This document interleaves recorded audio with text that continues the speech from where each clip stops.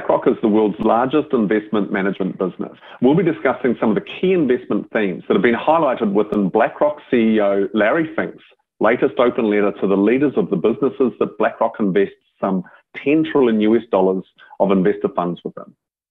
Iris, these letters are more than just the musings of an investment manager. It reads like a summary of some of the key investment challenges and concerns that investors are grappling with around the world. And it's a request for a response from the world's business leaders. Can we start with your thoughts on why Larry writes these letters? And within this year's letter, why is the concept of stakeholder capitalism so important?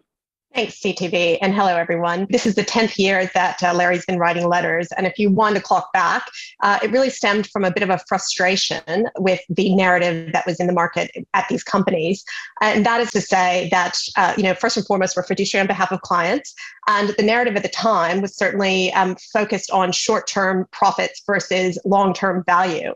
And so when Larry started writing these letters 10 years ago, it really was trying to focus companies to think about those long-term sustainable business practices that would benefit the clients that we manage on behalf of, and to look at it through that fiduciary lens. So then if you go back to the stakeholder capitalism component of the letter of this year, again, it's really grounded in our fiduciary objective and our fiduciary duty, which is we are trying to promote long-term sustainable value on behalf of clients. And in order to do that, companies really do need to think about the various stakeholders that they're beholden to. Very importantly, employees, we've seen that in the last few years, certainly the clients and customers that they're operating on behalf of, and finally, the communities that they're operating in. And so really, this concept of stakeholder value is really trying to, again, bring it together and promote that long-term value creation on behalf of clients.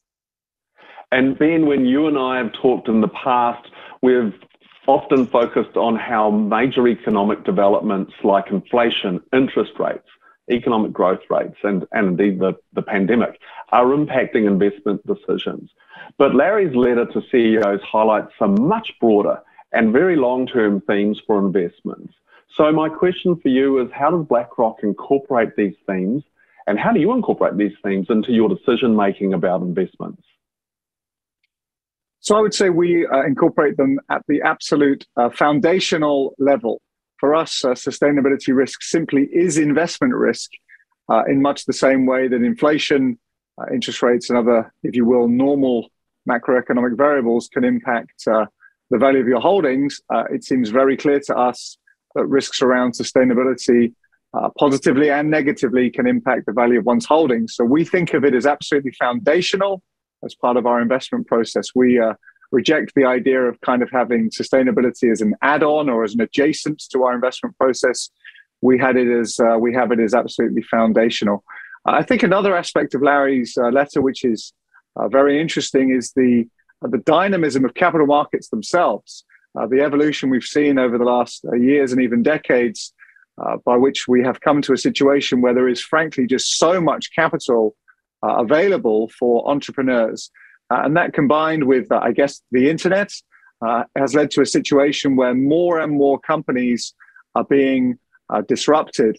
And I think for many corporate CEOs of, let's say, existing companies, I think we need to be very mindful of the risks from disruption on the one hand, but also, of course, the opportunities. And the challenge, I suppose, is can CEOs of existing companies that have been around for a long time, can they think about how they disrupt themselves and become the next better version of the company? So that disruption mindset isn't just for a couple of 20-something-year-olds in the back bedroom. I think that's for all of us as we think about how we can flourish over the years and decades ahead. Thanks, Ben and Iris, and viewers, thanks for watching. We've really only been able to scratch the surface on some of the major insights and investment themes that BlackRock identifies and is communicating on behalf of investors.